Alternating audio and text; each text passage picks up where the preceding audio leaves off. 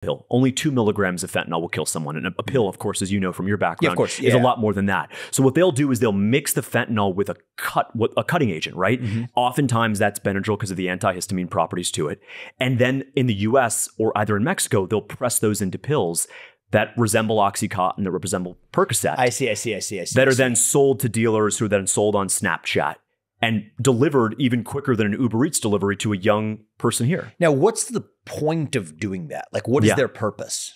It just seems, I mean, it seems like it's almost as though the purpose is to wreak death. The profit motive alone doesn't explain that means of doing it. Well, I think they figured that statistically it works itself out, right? Statistically, it works itself out. A lot of them, by the way, don't even know. What do you mean those? So what I mean by that is if you go out and spend and make $10,000 in a weekend selling fake Percocets to people, and 1 or 2 of them or 3 of them die, right? You lose 3 customers, but you've netted hundreds of others, right? So they don't care. They just don't care.